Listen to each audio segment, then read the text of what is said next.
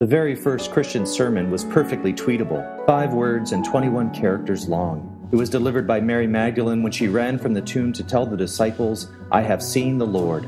The disciples told more people, and then more people, and then the Holy Spirit fell at Pentecost, and a movement, the church, was born.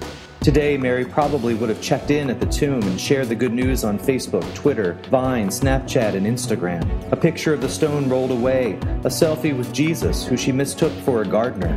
She would have told as many people as she could in all the ways that she could the good news that Jesus is risen, and so we are made truly alive. And so it turns out that every Sunday is Social Media Sunday. It has been from the very beginning.